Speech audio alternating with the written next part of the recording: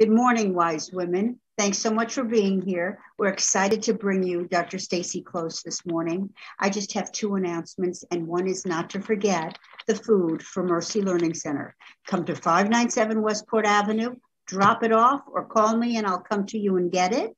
And please think about the fact that we are looking for someone to head up our nominating committee to find a publicity person. In the interim, we have reached out and been successful with Dan Woog 06880, the Hearst Publications newstime.com, the Westport Local Press that's also online, and Norwalk Patch. Thank you. And now I'll turn it over to our Margaret. Okay. Welcome, everybody. We're pleased to have today our next virtual meeting with Dr. Stacey Close as our presenter. Dr. Close is the Associate Provost and the Vice President for Equity and Diversity at Eastern Connecticut State University. He's also an accomplished historian who's published and given presentations at various professional organizations and achieved many awards, including NAACP Award for the 100 Most Influential People in Connecticut, and teaching awards and fellowship at the American Council of Education. His work as an historian has allowed him to provide some information about the Great Migration that occurred in the US. And today he's going to describe that, especially as it applies to the state of Connecticut. And we usually think of that as other parts of the country, but as we learned today, it actually had a very big effect here in Connecticut. So welcome, Dr. Close, and we look forward to what you have to say. Now, let me first thank Barbara and Margaret and Fairfield Y Women for the opportunity to speak today, and also Bruce Colgate for his help on the technical side. Let me talk a little bit about how I came to this topic, first of all. In part, this particular topic came about because of students that I had in my class some years ago, Afro-American history class, who asked me about the place of Connecticut in terms of large movements like the Great Migration. And so that's how I began. And I talk about 1915 to 1970 and what happens with this more than 6 million people who make the migration, of which people from Connecticut are part of it. Anytime I do a discussion on migration or African-American history in general, I like to begin as Dr. Carter Woodson, the father of Black history, would say. He said all discussions should, in essence, begin with Africa. Now, the world of Africa, of course, was in 1400 not only immense, but it was also a world of great empires from Mali, Songhai, and Ghana, and others. But it was also a world that where eventually Venture Smith would be captured sometime in the 18th century, and then brought aboard ship, and then sold into slavery after being kidnapped. But as it says here, through his industry, he would acquire his freedom and money to purchase his freedom. He will die in the 77th year of his life, and he would be referred to in many cases as Connecticut's Paul Bunyan. Now, as important as his life was to southeastern Connecticut, the African presence was virtually everywhere throughout the state of Connecticut in the colonial period. You could find the African presence in the burial ground, where some 300 African people were found by students from Weaver High School. You could also find the African presence eventually as the nation in the colonial period begins to become a nation and fight for its own freedom. As the colonists fight for their own freedom, there's an African presence there in the life of people like Lemuel Haynes of West Hartford, who becomes not only a soldier, but after the war, he becomes a minister in Vermont, a pastor in Vermont. He will teach school in Connecticut for a short period in time. Along with this, by the 19th century, African-American women, people like Sojourner Truth and Maria Stewart, they become powerful voices, not only for women, but also for the eradication of the institution of slavery. Sojourner Truth will live for a period in time with the Shakers in Enfield. Maria Stewart was born in West Hartford. Now, when it came to the institution of slavery, slavery, of course, was a part of New England, as Dr. Carter Woodson pointed out, and also as far as Lorenzo Green pointed out in his Negro and Colonial New England. But it would be Deacon James Mars, who was born in 1799 in Norfolk.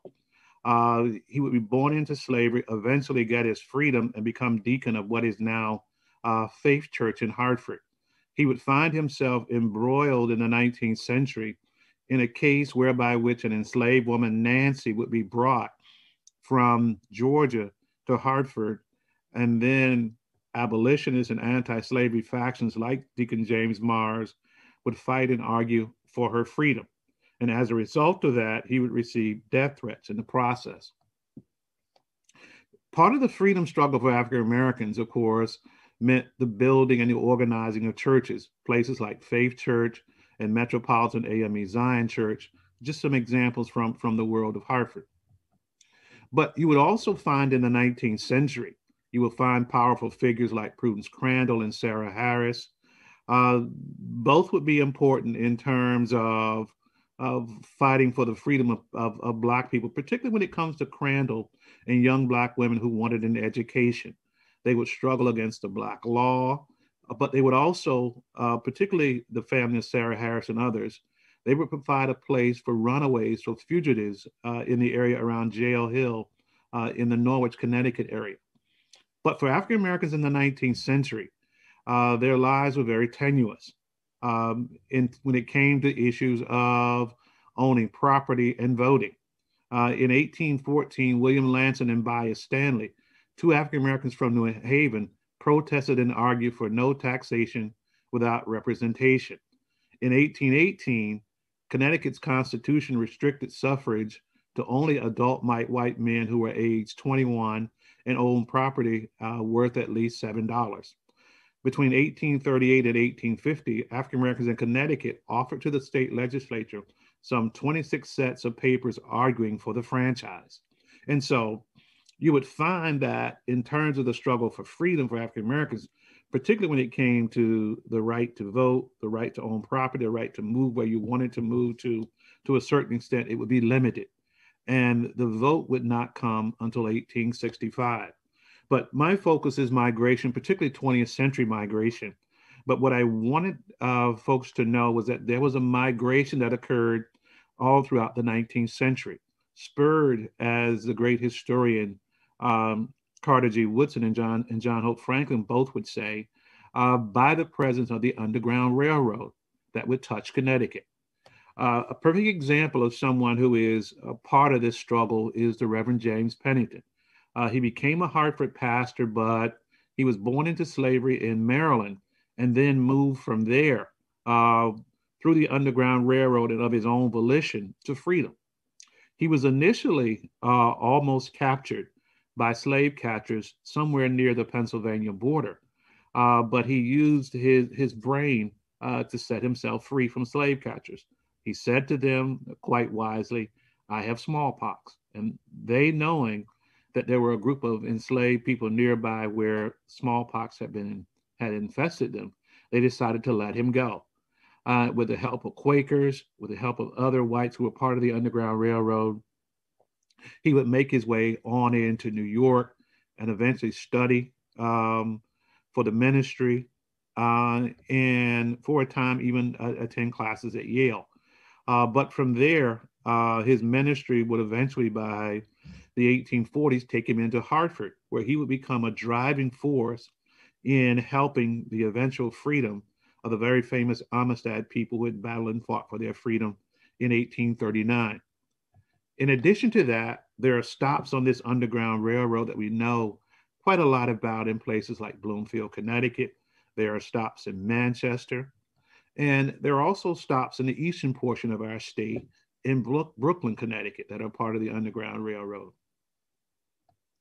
And then there is the stop in Deep River.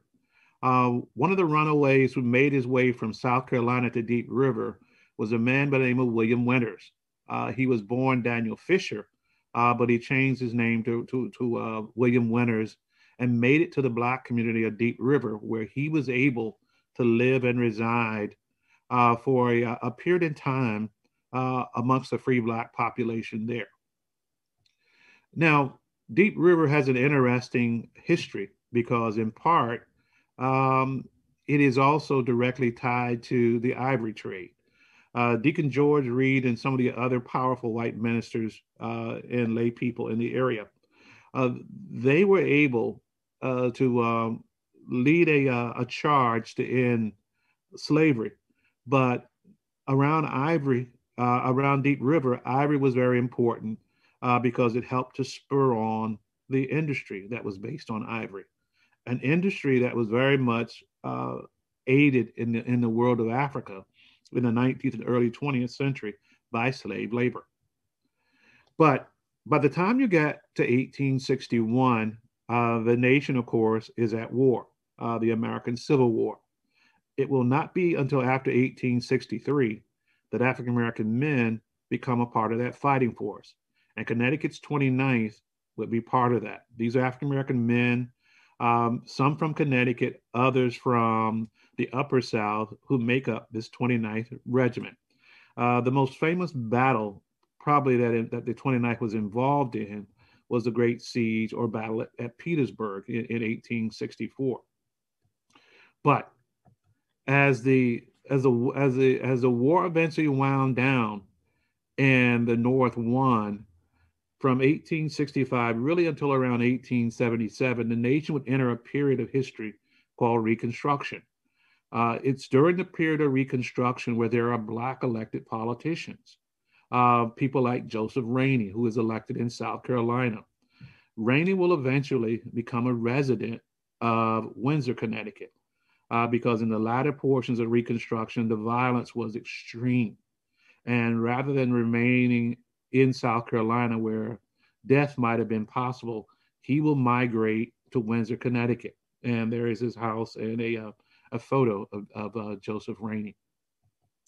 Now, you'll also find that in portions of Connecticut like Putnam, there'll be other African-American migrants as well. People like Thomas L. Taylor, who was an African-American Union Civil War sailor above the ironclad Monitor during the Civil War. Along with that, there'll be other people like the husband of Lucretia West. West was born in Putnam, but she married a man who had migrated from the South. And this is after the period of slavery. So this migration that is so much a part of the 20th century was also part of the 19th century. And here's the interesting story of Felicia Terry. In 1908, she was a student teacher at what is known as Willimantic Normal. And Terry would go on, she is the daughter of a migrant, a former enslaved man from Virginia who migrates to Connecticut, marries a Pequot woman, and from that union, Felicia Terry is born. She will go on to be a teacher in Brooklyn, Connecticut, and will actually write one of the first histories of Brooklyn, Connecticut. Now, one of the people who helps to shape migration is Booker T. Washington, the legendary principal, teacher, and educator at Tuskegee Institute in Tuskegee, Alabama. It will be Washington who, while he will travel to Connecticut and not necessarily be a migrant, but his ideas about Black leadership, Black uplift, they will migrate as well. It will be Washington who will urge Blacks all over the country, not just in the South, to pull themselves up by their bootstraps, to build businesses and build organizations. One of the most powerful organizations was his National Negro Business League. And the idea catches on in Connecticut under the leadership of G. Grant Williams. He not only runs his own barbershop, but he also has his own bookstore where, as the slide shows, he sells high-class Negro literature, as he called it from that day. Then there are others who were part of this migration. Frank Pierce Chisholm, who is a migrant from South Carolina. One of the things Booker T. Washington was well known for his school was fundraising, but he wasn't alone in that process. Who helped him in that process was Frank Pierce Chisholm. Outside of Washington, during the early period, he was probably the best known fundraiser for Tuskegee. But he marries into the family of Anna Louisa James, who is a pharmacist in Old Saybrook. And Mrs. James becomes a pharmacist in 1917. In fact, pharmacy was in the blood of many of her family members, and they were quite prominent in the pharmacy trade. Now, then there is George Williamson Crawford, Esquire. He is an Alabama native and a student of Booker T. Washington, but he will graduate from Tuskegee Institute and then go on to graduate from Yale Law School, enters private practice, becomes a corporate counsel for New Haven from 1954 to 1962. But one of the things that will impact the Black community, both North as well as South, is the 1896 Plessy versus Ferguson case. That particular case, as far as the South, it draws a color line all throughout the South. That color line will be established during the time of Chief Justice Melville Weston Fuller. But one of the cases that they drew upon to establish this separate but equal system in the South was Roberts versus the School Board of Boston, Massachusetts of 1855. That particular school case would serve as precedence for the 1896 Plessy versus Ferguson case. That's Homer Plessy on the left here. Now, what does a color line mean? It means, in essence, that in terms of the right to vote, all over the South, Blacks would be systematically and legally denied the right to vote. Even though some had voted based on the 15th Amendment during the period of Reconstruction, you will eventually get the grandfather clause and also the poll tax that will halt the ability of many African Americans and Blacks in the South to vote. You'll also have things like the literacy test that will further strengthen the color line as far as political power of Blacks throughout the South. Along with that, there is also the coming of sharecropping, or as some historians would say, neo-slavery, where you work for a share of the crop, but not really money. And sharecropping will basically bound people to the land as a result. And for those who are not bound to the land by sharecropping, any small crime might see you become part of the convict lease system, whereby which you would be leased out as workers in mines in North Georgia, in mines in portions of Alabama and Tennessee, and where you would labor until you could labor no more. Now, along with the convict lease system, the period of Jim Crow and the period after Plessy versus Ferguson is also a period of increasing violence. And increasing violence in Habersham County, Georgia, increasing violence in the area around Sylvester, Georgia, where lynchings became quite prominent during the period. Now, what's important about the points that I make about the Southern violence, the lack of political opportunity, the lack of economic opportunity, these are push or pull factors that will lead to the Great Migration of World War I. Now, Emmett J. Scott, who was Booker T. Washington's loyal secretary, he said that the first wave of the Great Migration was to Connecticut. Now, he makes that argument. Other scholars and noted figures say it was to Chicago. But the migration to Connecticut is driven in large part by economics, but all the other factors play a part, education, etc. Now, in the map here, you see the areas in black. Those are some of the areas that are hardest hit by the migration from 1915 to 1920. And one of the people who helps to spur on the migration to Connecticut is Morehouse President John Hope.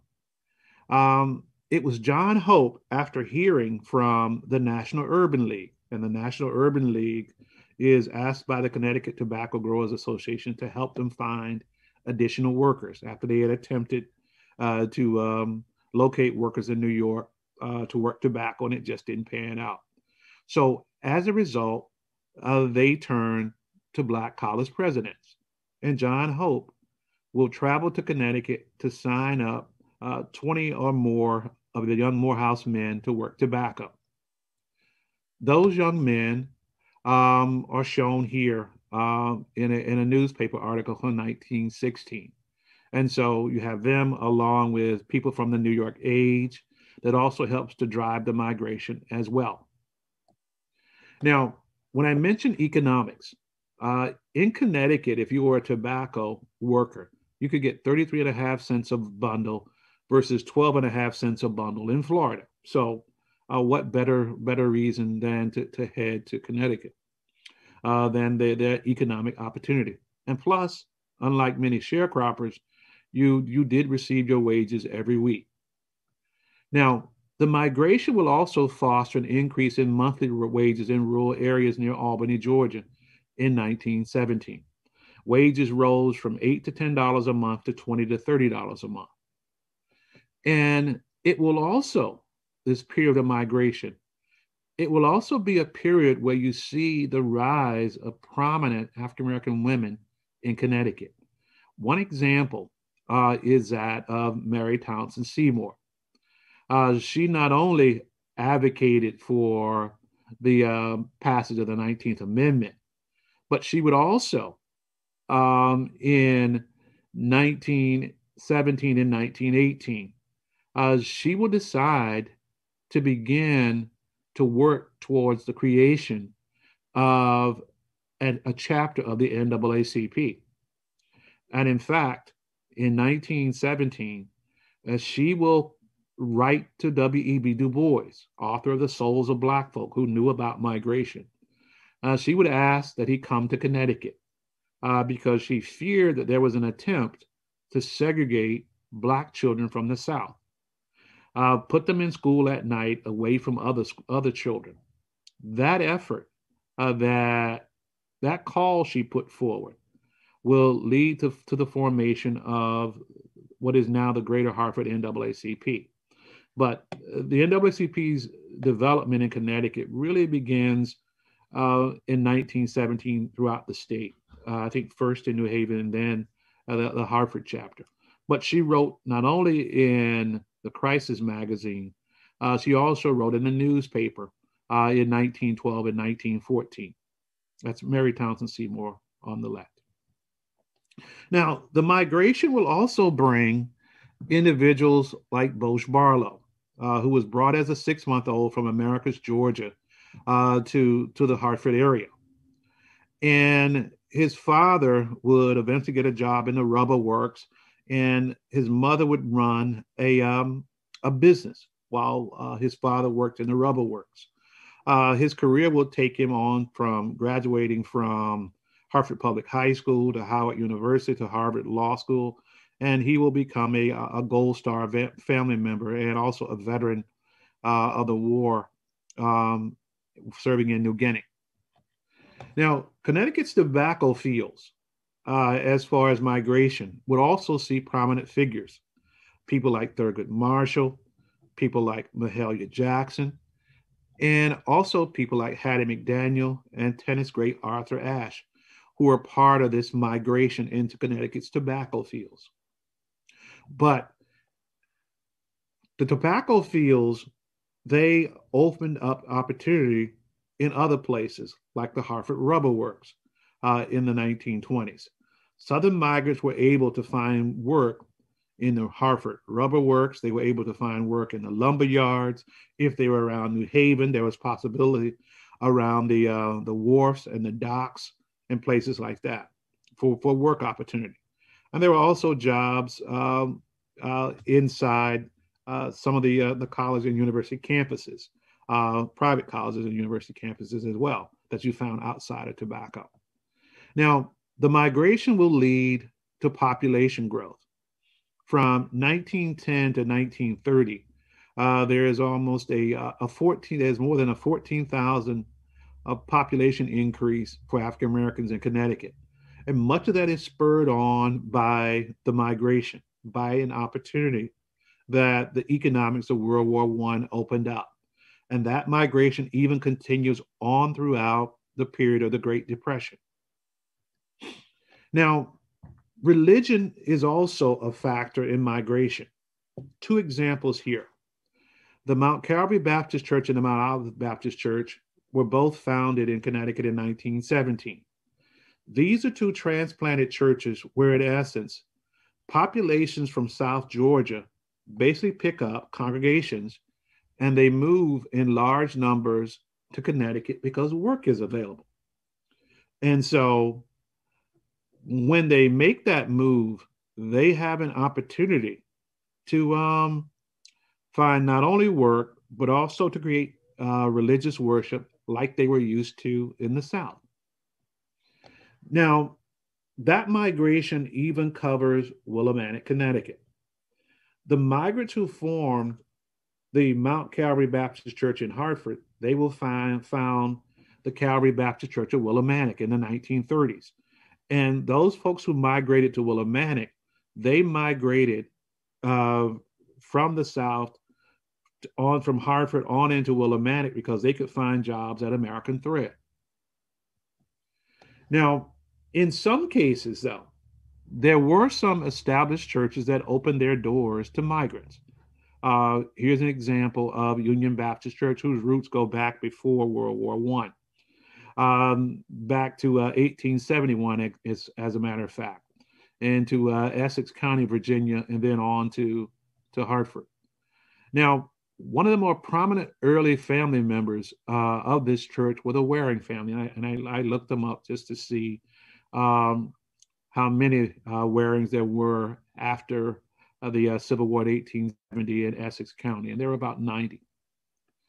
But they made their way through the railroads, and they became the first wave of people from Virginia, Essex County, Virginia, to make it to this area.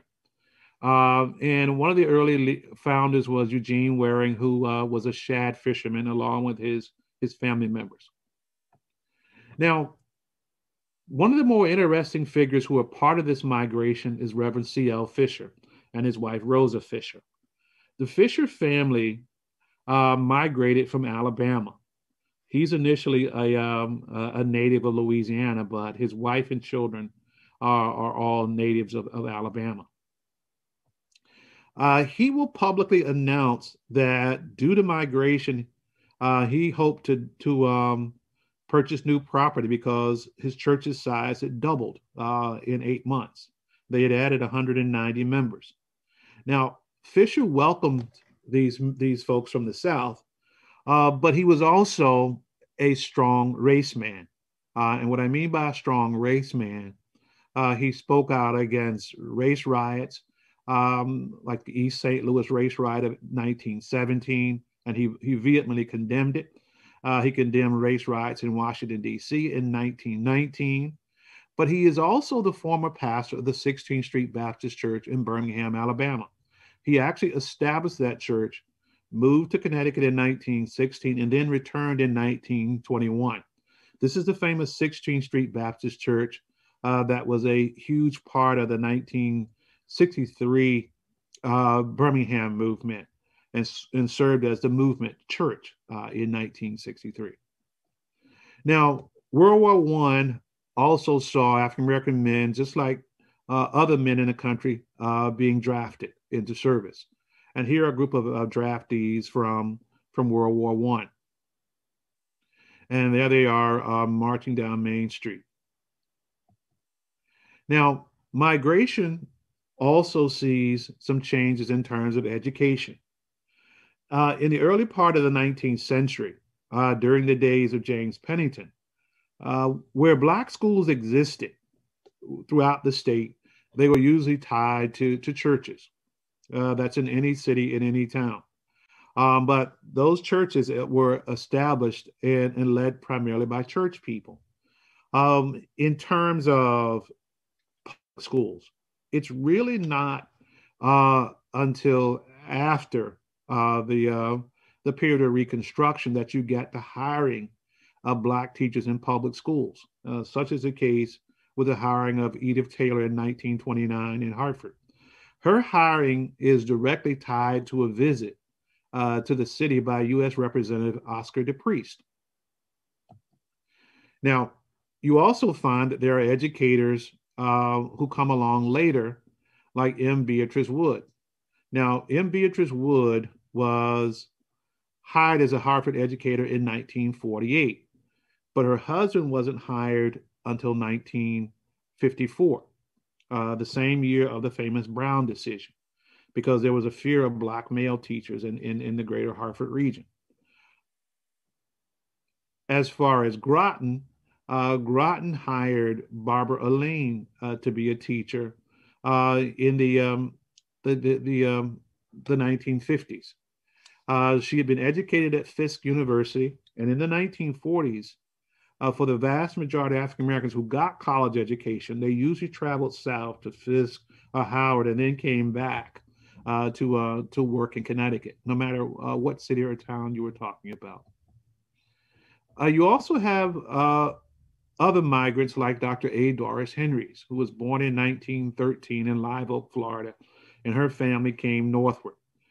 She would graduate from Willimantic Normal, earn her master's and doctoral degree at Columbia, become a principal in South Carolina, and then become prominent in terms of the education and government in Liberia.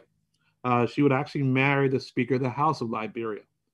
And for A. Doris Henrys, she would find herself back in Middletown in 1981 because of the famous coup by Samuel K. Doe in Liberia. You'll also find that migration also saw the birth and the growth of the movement of Marcus Garvey's in Connecticut. Garvey chapters could be found in Hartford, New Haven, East Granby, Berlin, and Portland. These chapters are directly tied to migration because there were actually more Garvey chapters in the South than the North. And a number of the people who joined the Garvey movement in Connecticut, they already knew about it in the South. So when they came up, it was just a common thing to be part of that movement for those who had already been a part of the movement. Now, one of the things that happens during the Great Depression is that it becomes the great leveler. And what I mean by the great leveler, it brings all people in society down just a bit. But Connecticut will suffer greatly, particularly Connecticut's more urbanized areas. It's not uncommon to find that the unemployment rate for Blacks during the Great Depression, particularly around 1938, could be as high as 50% of people who were actually looking for jobs. This is just a slide of some children who were left homeless because of the hurricane of 38. Now, one of the interesting things about migration is that certain states will populate more cities than others. What I mean by that, if you take the folks from Gee's Bend, Alabama, they brought with them their love of quilting, and their major destination from anybody from Gee's Bend, Alabama was Bridgeport. For the folks who migrated from Southwest Georgia, their primary focus was finding a way to get to the Hartford area. When you looked at places like Waterbury, the vast majority of migrants to Waterbury, they hailed from North Carolina. New Haven, it's pretty much Virginia and North Carolina migrants. New London, it's primarily Georgia migrants. Now, one of the things that happens after World War II is that migration continues and business growth begins to open up. And I'll show you some examples, and for time's sake, I'll focus primarily on the Hartford area. Now, during World War II, you have Connie Napier, who's a Tuskegee Airman and who's a migrant from Eastman, Georgia. You also have Captain Lemuel Custis, who's one of the earliest Tuskegee Airmen. He had been a Hartford police officer. He had learned to fly out at Bradley Field. And his father was a migrant from Virginia, moving from Virginia to Connecticut, spending some time, his father at least, in Massachusetts, and then heading back to Aetna, where he became a secretary at Aetna Life and Insurance. But both men will become major historical figures. As far as the war, Custis will fly more than 80 combat missions during World War II as one of the famous Tuskegee Airmen. You'll also have women from Connecticut who are also part of the war effort. Private First Class Mary Barlow, who had once worked at Underwood typewriter. She will die in the World War II war zone in France when a vehicle she was riding in hit an explosive and she would be killed. But it just shows you that the impact that people will have in terms of the war. Now, the migration also opened up jobs in the 1940s. You had places like chicken plants that opened up jobs to African Americans. Major department stores throughout Connecticut opened up employment to African Americans. Probably the most famous that opened its doors early in the 1940s was G. Fox Department Store. You also find that African Americans created a daily newspaper called the New England Bulletin. The Bulletin welcomed stories on legendary figures like Lena Horne. It also applauded the work of Ernie Durham and the emergence of bebop. And you also find that migrants will operate businesses like hotels. They'll operate gasoline stations. And they'll also serve as physicians at hospitals all throughout the state. And where it was needed, they also opened up grocery stores that catered to Southern clientele, like McIver's Grocery. You'll also find that they also brought together people from the same institution to build businesses. The Tuskegee Group opened an institution run and established just by graduates of Tuskegee Institute, Booker T. Washington's Tuskegee Institute. There were also other service stations. There were beauty salons. Early Nelson owned boutiques in both Hartford as well as New Britain. And you also had dry cleaning as well. Record shops existed all throughout the state, run by Blacks. And you had the famous Subway in Hartford that was both banquet, billiard hall, and as well as a restaurant. And then you had the Grady Brothers Ambulance Service that was run by Herman and Howard Grady. Both men were corpsmen during World War II. And once they got out of service, they opened a floral business. And then after the circus fire of 1944, they decided to go into the ambulance business. Their ambulance service became, years later, the Aetna Ambulance Service. Now, in terms of travel, even as late as the 1940s, for migrants who traveled, they had to know where to stop. And one of the ways you know where to stop is by reading the Green Book. The Green Book gave you stops in where you could stay in Bridgeport, where you could stay in Hartford, where you could stay in New Haven, in New London, and Stamford. And so it let you know where there were safe places run by Black as well as white business owners. And one of the places that was a safe haven stop for travelers who needed nightly lodging was 2016 Main Street. 2016 Main Street was actually a funeral home, but it's not uncommon in the 40s for funeral directors to also sell rooms to travelers, both north as well as south. And there are also pharmacies, places like the Ford and James Pharmacy, run by Al Ford and Horace James, the same James family that's connected to Anna Louisa James from 1917. And then there is the life of Mary Parkman Watson, who's a migrant from Georgia, but she becomes a powerful Democratic Party leader, not just locally, but also throughout the entire state. She wielded a tremendous amount of power.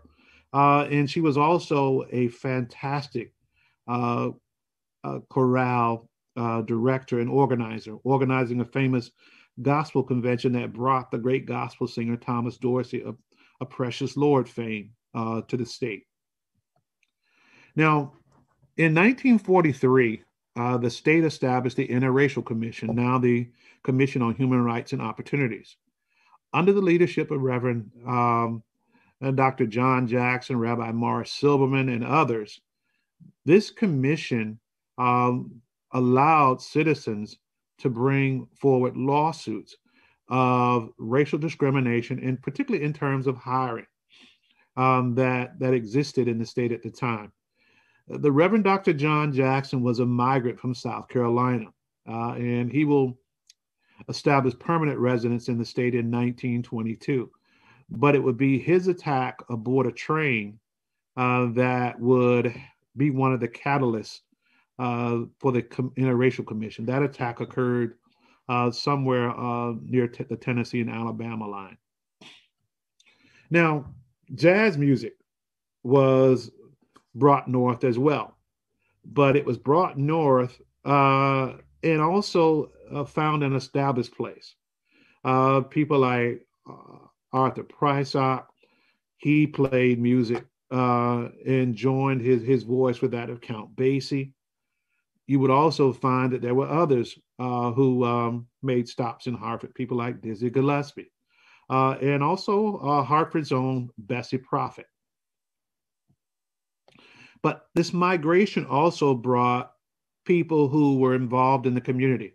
Walter Doc Hurley, whose family came from Albany, Georgia, and he would go back down south and get his education at an HBCU, then come back and work at Northwest School and then Weaver High School, and would become a strong advocate for the education of young people in the Hartford area. But one of the migrants from New Jersey is the legendary Paul Robeson. In 1941, he and his wife and family bought a home in Enfield, Connecticut. And they would reside there for a number of years. And then in 1952, Robeson decides to give a concert for the People's Party. Now, the People's Party was considered to be the Communist Party. Now, the school board in Hartford had to vote whether or not to allow the Enfield resident to give the concert. The school board voted 6-3 to allow the concert in 1952. Fearing that there might be violence, the local police called out some 250 officers for 600 concert goers. The lone African-American member of the school board in glasses there seated was the Reverend Robert Moody. He voted to have the concert. He had known Robeson since the 1940s and actually had welcomed him to Connecticut. Now, the 1940s also saw, for many migrants and anybody who wanted to see them, famous people like Cab Calloway. You could go to the State Theater, you could enjoy a show for a minimal amount in 1946. But it was also Calloway who also worked to support the NAACP in Connecticut, voicing his opinion that they should be supported in terms of their drive to have additional voters. Now, migration at the national level also saw the emergence of Harry Pace and his Northeast Life Insurance and the Black Swan Records. And he would build his records through the voices of people like Fletcher Henderson on the right. You could also see the Ink Spots, Ella Fitzgerald, Buddy Morrow and his band at the State Theater as well. But you'll also find that migration will bring Jackie Robinson to Connecticut. Robinson was initially born near the small village of Cairo, Georgia. But his mother by 1919 will take them to Pasadena. Robinson's career will take him through college baseball, college football, and eventually to the Negro Leagues, a stint in basketball. But it would also tie him to the struggle for civil rights in Connecticut. He would become a powerful voice during his time in baseball and after he left the Brooklyn Dodgers for the rights of Blacks. And one of the people who recognized that was policewoman Ella Baker. She was Connecticut's first Black policewoman. And she also wanted to build a community center in Hartford. And so she connected up with Stanford's Jackie Robinson in an effort to try to do that. Now, migrants also brought their love of the outdoors and sports. They brought their love of fishing. They brought their love of hunting. They brought their love of baseball. And they also brought their love of golf. What I discovered was that a number of the men that I interviewed who grew up in the 40s and 50s, some had caddied as golfers in the South. And they brought their love of golf to the North, to Connecticut. And they created a Black golf club called Midway Golf. And one of the leaders and presidents of Midway Golf is Gerard Peterson. And as I mentioned, they also brought their cultural love. I showed you the quilting from Gee's Bend, but there was also quilting going on in Hartford around the same time.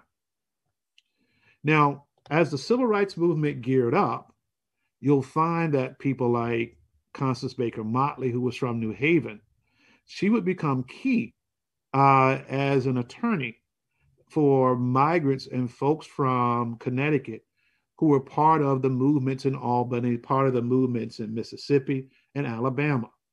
And she would aid and abet a number of these migrants when they had legal troubles in the South. And then there was Malcolm X. Now, Malcolm X is born in Omaha, Nebraska, but his father's side of the family, they were born in Georgia. And so when he comes to Connecticut in 1954, he finds family members living in public housing in Hartford. He also connects with migrants in Bridgeport and New Haven as well. And if you read his autobiography, he talks about the connections that he will make with migrants as he builds up the number of mosques inside the Nation of Islam. And he also talks about a car accident that is caused by a leading Connecticut politician that he writes about in his book as well. It's kind of interesting. Now, as far as the Reverend Dr. Martin Luther King Jr., he will first come to Connecticut in 1944. And Coretta Scott King writes about his time in Connecticut in her My Life with Martin Luther King Jr. And she says it has a profound impact on his life. He works for the Cullen Brothers tobacco camp in Simsbury in 44 and 46. He will make several trips to Connecticut, lecturing at the University of Hartford, also giving lectures at Wesleyan University, and he will make other visits in 62 and 64 and 66. One of his best friends was the Reverend Richard Battles, pictured here with him. Now, his call for support and allies in the struggle will also see Connecticut answering that call. But it will also see people having to struggle with attacks. The family of people directly in Birmingham, and also children who are in school in Connecticut as well. A Westport student, an African-American student who was going to Staples High School, learns that his family's home in Birmingham in 1963 had been bombed. And he responds to that bombing and learns that his family is okay. But in terms of his plans, the student planned to be a doctor, and he hoped to return to Alabama. Dr. King also influenced college students. When the Birmingham movement began in 1963, students at Eastern Connecticut State University, they will in 1963, led by Dr. Arthur Johnson and also Dr. James Tipton, they will lead a march or a rally in support of Birmingham Blacks. Dr. King will also build friendships with rabbis in Connecticut as well. Such was the case in Fairfield County with his connection to Temple Israel. And as far as the Great Movement, the massive March on Washington brought more than 5,000 Connecticut folks, and here are some of them in 1963. It will also be a movement that you see a push to integrate schools in Connecticut. A young woman by the name of Sylvia Govan and members of NAACP, the North End Community Action Program, attempt to integrate Noah Webster School in Hartford. Now, in terms of the movement also saw the support of white business people. Farmington's Richard Alexander Russell, he would provide used cars for the civil rights movement. And one of the people who would come to Connecticut to drive the used cars down to Alabama and down to Mississippi was the Reverend Bernard Lafayette. Lafayette worked for both SCLC and SNCC, the Southern Christian Leadership Conference and the Student Nonviolent Coordinating Conference. Now, as far as migrants also worked to try to give their young people activities, such as 1963, where you have young men being taught basketball to give them something to do during the summer. But the movement also had its tragedy. Viola Liuzzo was tragically killed during the Selma campaign of 1965. One of the people that she was helping to shuttle in 1965 as far as shuttling marchers was Leroy Moton. When her car was fired upon, Moton wasn't hit. The Klansman who fired on the car thought that the blood-soaked Moton was dead. He pretended to be dead to save his life, and then he caught a ride back into town and told what had happened to him. But he would move to Connecticut in 1967 for safety. Now, in terms of changes, Project Concern sees the busing of students in Connecticut, the busing of students from the cities out to the suburbs. You also see in 1967 that a wave of rebellion, as young people in urban areas called it, or riots, as the press called it, began to sweep American cities. They had happened earlier in 65 in portions of Watts. They had happened earlier in 64 in portions of Alabama. But in 1967, the roots of the upheaval and rebellion emerged because of a disagreement at a luncheonette run by Adam Battles. That disagreement came as a result of the purchase of a hot dog.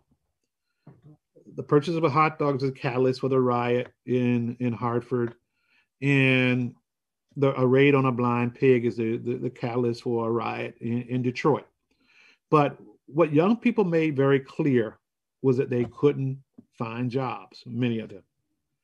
And they also talked about disagreements they had with businessmen, both black and white, at least in the case of Hartford in 67. But changes were coming. As migration continued, it opened up opportunities. It opened up opportunities as jobs as fire chiefs, like that for John Stewart in Hartford and Sanford Anderson in Norwalk. It would also allow for a place for people like Dr. Albert S. Beasley, who was a longtime resident of Westport and a physician and a philanthropist. It would be Beasley who would actually give scholarships to young students from high schools in the area who wanted to go on to college. And he would be one of the few Black pediatricians in the state when he first started. And then there is the life work of Dr. Judith Hamer. And one of the reasons I wanted to include her, not only because she was a professor at NYU and Columbia, but also because she was able to give to the National African American Museum and Cultural Center something of her family to the museum. A photo of one of her relatives, of two of her relatives, who had been enslaved, and also a banner of one of her residents who had attended Cornell University. And you are able to have a part of the county in the National Museum on African American History and Culture.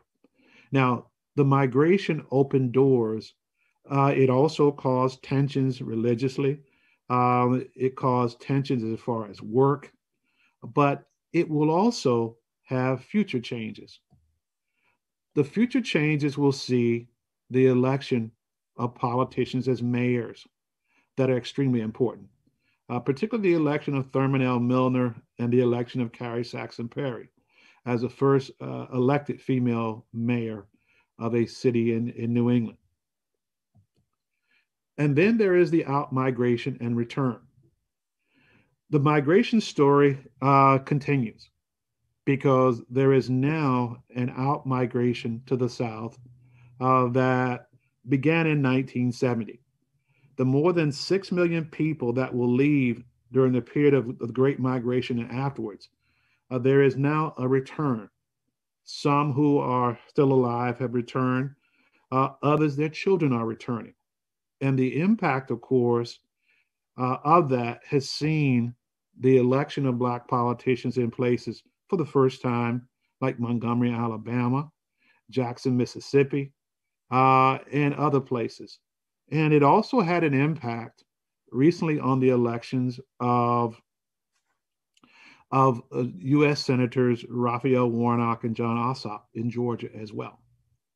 Now, migration has allowed for America to change, and as it will continue to do so. And with that, I thank you for your time, and I am actually done. Okay, wonderful. Well, we certainly thank you. And the first question just asked you to expand on something you described in terms of people migrating to particular cities in Connecticut. Okay. One of the things that happens is that labor recruiters will target certain areas of the South. Let me first talk about tobacco. Labor recruiters targeted portions of West Florida and Southwest Georgia because one of the best known tobacco leaders in Connecticut, Marcus L. Floyd, he hailed from Quincy, Florida. And so he knew Quincy, Florida very well. And so he knew the landowners there. And so he targeted that area for recruiters. And so once you get people coming, then family members began to encourage other family members to come. And they will help to set them up with jobs. They say, okay, come, and there are jobs. Now, in the case of Waterbury, what happens for some African Americans who are migrating to Waterbury, they have been, in some cases, servants for very wealthy whites in Waterbury. And so they come up initially to work in the homes of people they work for in the South. Now, the docks in and around portions of New Haven they offer opportunity. Because once you have Long Wharf, ships come in and people see that there's opportunity. And one of the things that happens in Connecticut is that Connecticut's whaling industry will continue on into the 20th century. And a number of Black men up and down the seaboard, they see opportunity in that. Hopefully that answers a portion of your question. Up and down the seaboard, they see. Yes, that certainly does. We have time for just a couple questions. So let's try with another question about sharecropping. We're assuming that a number of the migrants, particularly the early days of migration, have been sharecroppers. We know that's a tough system for the sharecroppers, but it is advantageous for the landowners. Did the sharecroppers who were moving north, or was that something that they allowed to happen without any kind of intervention? Not in every case. Some people actually had to steal away, and I'll give you a couple of cases from the area around Americus, Georgia, and Thomasville, Georgia. In the area around Americus, Georgia, when a group of Blacks attempted to leave Americus, Georgia, they got arrested as a group by the local police force and were held at gunpoint and threatened if they boarded the train. The same thing happened to groups of migrants who wanted to leave Thomasville, Georgia. They were threatened if they tried to leave. In the area around Quincy, Florida, white landowners around Quincy, Florida were so disturbed by the migration that they actually went to the Capitol at Tallahassee and said that they were irate and weren't going to allow their workers to leave. And then they would use force to keep them there. Well, the landowners in and around Tallahassee, Florida took a different tact. They decided they would let the folks who worked for them go as long as they could send overseers up with them. And these overseers, they would be the managers of plants and farms in Connecticut. And they would take the wages from Black workers to pay for the white overseers to get to Connecticut and then return back. And so you would have white managers from the South coming northward. They would oversee the tobacco work. When the work was done, then they were supposed to impose their will and get people to go back. Now, that didn't always work. And I'll give you an example of why it didn't always work. Because some people stayed, and some people stayed to the level that the Chamber of Commerce in Terrell County, Georgia, they actually wrote to the Hartford Chamber of Commerce asking that an article or an ad be placed in the newspaper saying that the Terrell County, Georgia Chamber of Commerce would pay for the return of anybody, any Black worker who wanted to return back to Terrell County, Georgia, because they heard that life was so bad in Connecticut. They didn't get any offers of the return, but they did put out the feeler. So you have a case of family members, economic recruiting, but for those who are recruited, they find that one of the big problems was housing. Housing was, it was a case of overcrowding, and a lot of people had to buy or rent houses or apartment larger than what they could afford and then rent out rooms in order to make it. And it was just part of what happened for migrants, and also part of what happened for immigrants as well. Okay, well, we have time for only one more question, so I think I'll ask something related to the people working on the tobacco farms, because we had a number of questions about that.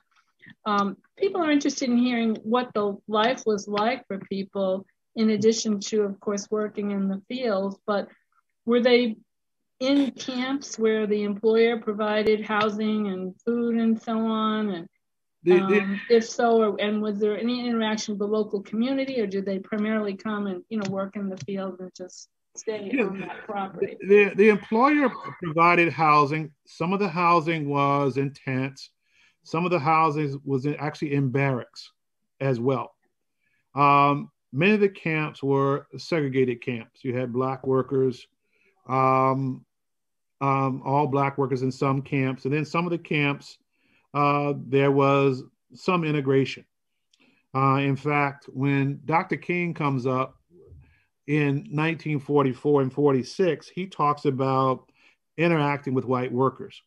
And he also talks about going to the Simsbury Congregational Church and being able to sing in the choir. And if he decides to pick up along with friends and go into Hartford for church, he did talk about one church he visited in Hartford, and he talked about visiting the Shiloh Baptist Church. He could do so. And they talked about going to the State Theater. They went out to eat. One of the stops that the migrants liked, at least on Windsor Street in Hartford, was a place called the Cozy Spot. And the Cozy Spot served Southern cuisine.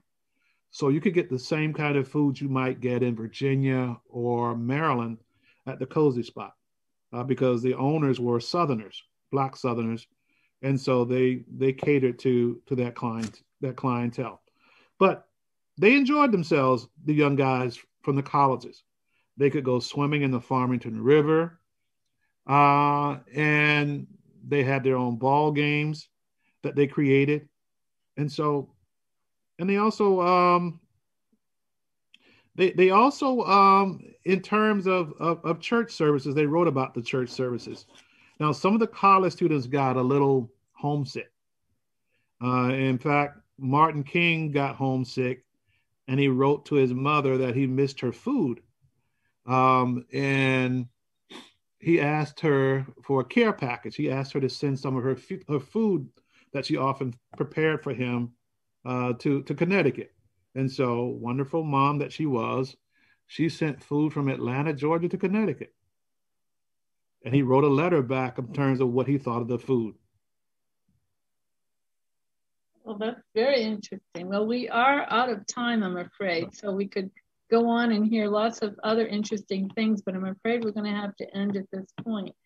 So thank you very much, Dr. Close. That was a wonderful presentation, and it really gave us a lot of insight into what happened during that migration period. So thank you goodbye to the wise women, and Barbara want to say goodbye to the wise women as well, I guess, and we'll we'll go on from there. Thank you. Okay. Thank you. Bye-bye, everybody. Have a good week. Stay well. Enjoy the sunshine.